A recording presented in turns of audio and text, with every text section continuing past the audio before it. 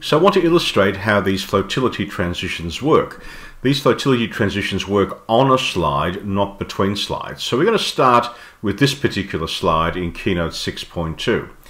We have a book here, but there are actually 3 elements on this slide. If I click outside the book, boom, you can now see this symbol here, of course, which tells us that we have a movie, but it's transparent.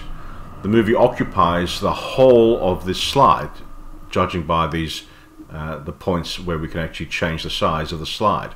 Okay, but there are 3 elements.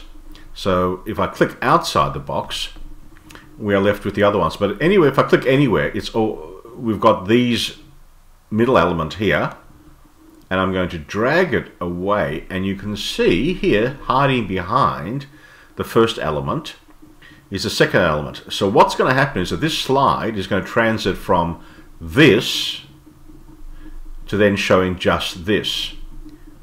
So let me recenter this in the center. You've got these lovely guides that will help you when there we are. So now we know it's in the center. Click outside here, and we can actually watch it in preview here, what's going to look like. Okay, so that's what the actual transition movie is. I'll do it again. There we go. But what we want to do is, when the elements close, we want this image to disappear. So let's have a look at the build. This first build here, called Flowtility, is the movie, and it's going to start when I click it. The second build, which is this image that I've created, is going to disappear 0.6 seconds after the Flowtility movie starts. The other image that's hiding behind it doesn't have to do anything, because this is simply going to disappear. If we had another image that was bigger than this one, then we'd have to use a third build, and that would build in at the same time that this one builds out. Okay? Now, why is it 0.6 seconds? Why have I delayed it 6 seconds? Well, each of the Flowtility movies completely covers the slide, and that's where, like a magician, you're going to make this disappear and the other one appear. Okay? So if we go to movie over here, move this out the way for a moment, down to here, you can see the movie in the trim section goes from here, and it lasts 1.4 seconds. Okay? 1.4 seconds. So let me just move this down to where it closes. Boom. And let's move it from here to when it actually operates. Boom. So the movie, this area here, is actually staying closed in here, between these two, between 0.533 seconds and 0.848 seconds. That's the time in which this is closed, and we can change it over. Okay? And we can change it over. And that's why this one disappears at 0.6 seconds. So if we do a little preview of this show, let's have a look and see what it looks like. And now we're left with the image that we wanted, which is great. But you must have the movie in front.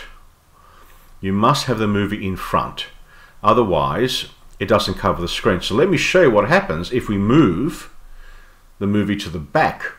And you can see here, it can't go any further forward because these are grayed out. It can only go backwards. And so we're going to send it all the way to the back, which is where it is now. And then we're going to play it. And then you're going to see what it actually looks like if it's from the back. Watch. So you can see, at some point, we changed from the front image to the back image. Let's do it again. Bring it all the way to the front, and we'll play it again. Okay, and that's kind of how this works. And each different movie, in fact, will have a different timing. So if I change this one, which is a flash, you'll see here it actually lasts 1.5 seconds, And if we find out when does the flash begin, it begins there, but we can still see the image. It's completely obliterated here at 0.411, but this is where you want to take it when the string goes completely white. Let's grab it down here and just see when it ends. So you've only got a very limited time before it ends, like 0.504. Okay, 0.504. So let's untrim it, and in this case the disappear will come through. I'll do it at 0.55. I'll do a preview. That looks good. Okay, so let's play it and see what happens. And that's just what we wanted.